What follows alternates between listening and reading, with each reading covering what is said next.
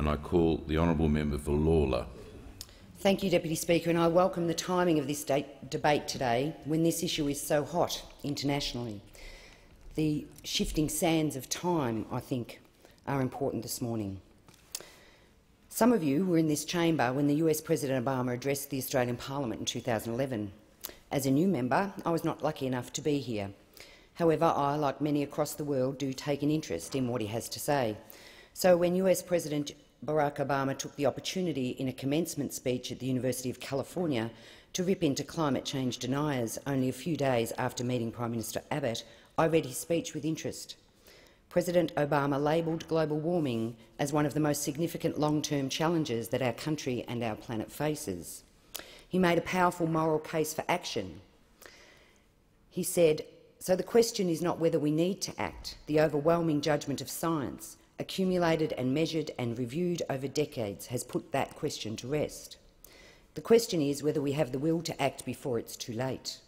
For if we fail to protect the world, we will leave not just to my children, but to your children and your children's children. We will face one of our primary reasons for being on this world in the first place. And that is to leave the world a little better for the next generation." He is not alone, Deputy Speaker, with views such as these. The European Union has long been committed to international efforts to tackle climate change and has set a strong example through robust policy making. It has introduced legislation and a range of initiatives to tackle climate change.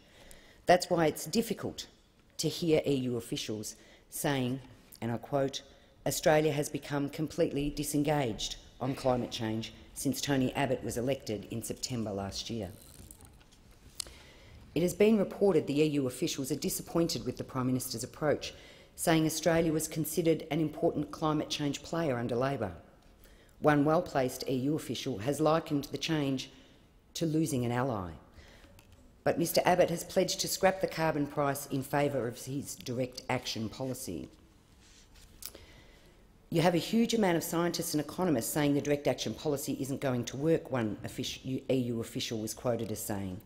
There is a particular disappointment in Mr Abbott's decision not to have climate change on the agenda when the G20 leaders meet in Brisbane later this year. Climate change, Deputy Speaker, has been on the G20 agenda at the most recent leaders' meetings in France, Mexico and Russia. And I note, Deputy Speaker, in a report in The Guardian that says fighting climate change would help grow the world economy, according to the World Bank, adding up to $2.6 trillion a year to global GDP in the coming decades.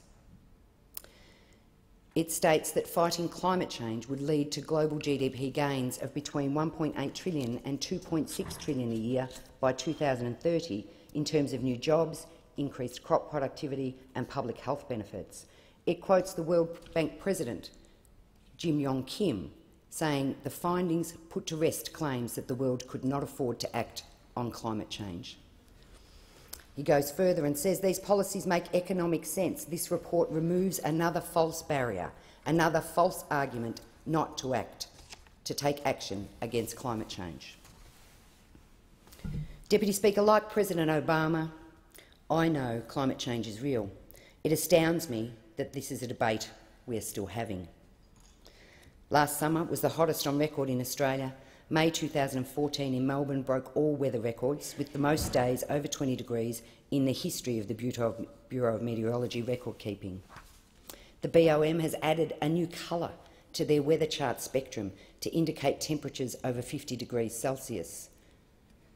And study after study, report after report show that our weather extremes, fire, floods and droughts are happening more often and are becoming more intense. So yes, Deputy Speaker, climate change is a very real and a very serious issue. So what is it that the bills before us want to do? Through this legislation, the coalition, led by Prime Minister Abbott, wants to abolish the price on carbon and remove the ETS without any mechanism to take its place. It wants to remove industry assistance, including support for Australian jobs through the Steel Transformation Plan. Wants to abolish the Climate Change Authority, abolish the Clean Energy Finance Corporation, ceasing any new commercial term loans to help new, ambitious renewable projects over the forward estimates. And he wants to repeal income tax cuts that were due to come into effect on 1 July. in 2015. And because this government cannot get its act together to get legislation through in a timely way, this bill is designed to work retrospectively, and everything will be backdated to July 1st. This Liberal government, Deputy Speaker, talks about their economic credentials, about how they now accept the science, and about how they are finally serious about climate change.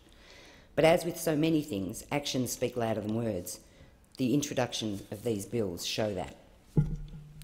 So how did we get here, Deputy Speaker? We're here because in 2009 the Liberal Party walked away from their commitment to action on climate change and blocked an ETS. As an aside, the Liberal Party were not alone in walking away from the issue. The Greens also must take some responsibility for delaying action on climate change. They too decided to play politics with our future and got action and inaction confused. The Liberal Party, however, are most culpable for leading a campaign of misinformation in an attempt to influence public opinion. Deputy Speaker, we are here because political opportunity overcame good sense and responsibility and knowledge. The ETS model has been recognised around the world as the most appropriate and efficient way to tackle carbon pollution. Under an emissions trading scheme, polluters are encouraged to pollute less so they pay less. Deputy Speaker, an ETS is the most appropriate market mechanism to achieve both a cap on emissions while at the same time creating incentives to change long-term behaviours.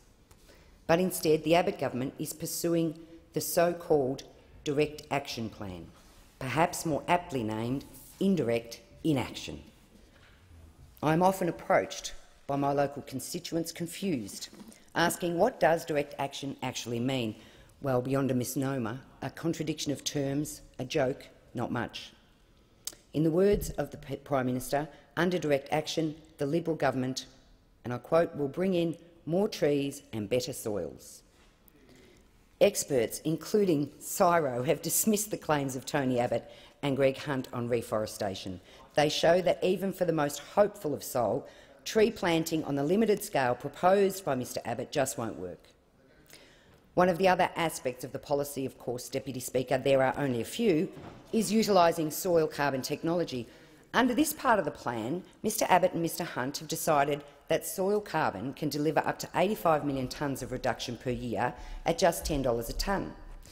This, in spite of recent studies showing the price is more likely to be around $80 a tonne. Minister Hunt's own department is estimating that this technology would only deliver 1/20th of the claimed reductions. In fact, based on the CSIRO study, the government would have to take 2/3 of the Australian landmass to meet the emissions reductions targets. It is, as former Treasury Secretary Ken Henry has described, quite simply bizarre.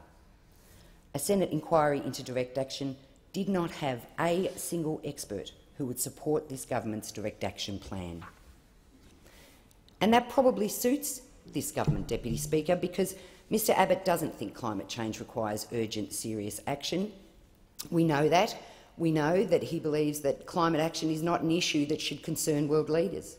He believes there is no sign other countries are adopting emissions trading schemes, and that China will never introduce carbon trading.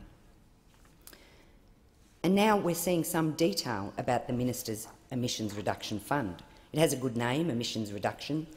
That's got to be a good thing, but recent research by Monash University shows that the ERF will see pollution increase 8 to 10% above 2000 levels by 2020, reduce pollution by nearly 1/3 less than Labor's policy, require significant additional investment of between $4 billion and $15 billion to achieve the 2020 target of at least a 5% reduction on 2000 levels.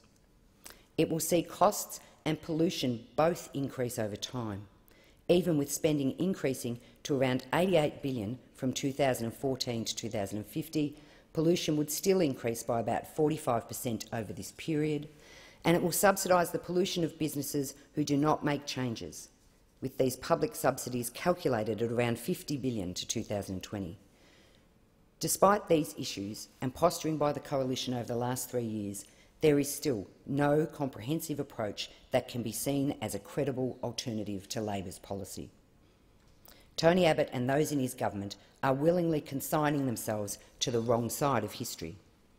In generations to come, this inaction, this indifference, this incompetence will be judged harshly. Deputy Speaker, locally, my electorate is playing its part in pollution reduction. Our tip, a main contributor of pollution in our community, is utilising innovative methane capture technology. With Labor government funding, we're also using renewable technology to power our public spaces, and we're pursuing public lighting strategies to reduce our energy consumption. Our local industries are also making changes with the assistance of Labor's clean technology investment programs. Labor's $1 billion investment has assisted some of our local manufacturers, from a steel processing plant to a sausage maker to an agricultural chemical plant, to become more efficient, more cost-effective and more sustainable. In speaking with local residents, Deputy Speaker, I find that they too want to do their bit to reduce emissions, and many already have. They know it may have its costs, but do they like the idea that it might save our planet? Do they think they have changed their behaviours in order to reduce their footprint? Deputy Speaker, they certainly do. So then, if my electorate is doing its part in getting serious about climate change, why can't the Abbott government? Because, as outlined previously, they simply don't take this issue seriously. But, Speaker, on this side we refuse to do nothing. What Labor put forward is a policy which will ensure action on climate pollution. Our sensible, reasonable amendments included a much-needed legal cap on carbon pollution, the retention of the Climate Change Authority to ensure independent analysis and advice, and a continued commitment to Australia's renewable energy research and development.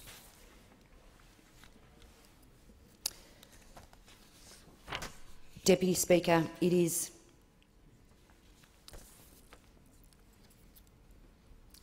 one of the most important debates I think that we're having in the chamber this week, and it is for all of us to think long and hard about why we're here. Are we here to do the best for our chosen parties, or are we here to do what is best for our nation? Are we here to play politics or to represent the best interests for our communities? Deputy Speaker, are we here to make the easy decisions or the right decisions? I know why I'm here, and it's certainly not to close my eyes and ears and hope that a problem of this magnitude will go away. Deputy Speaker, in short, as a country, we could lead, but these bills mean we will not even follow those who will lead.